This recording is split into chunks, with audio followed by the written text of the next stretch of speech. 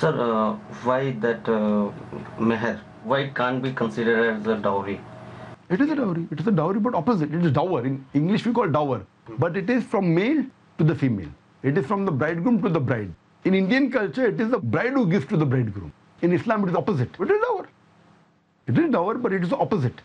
In Indian culture, the would-be wife, the bride, gives to the bridegroom. In Islam, the bridegroom gives to the bride. The English word is dower of meher or dowry, but it is opposite.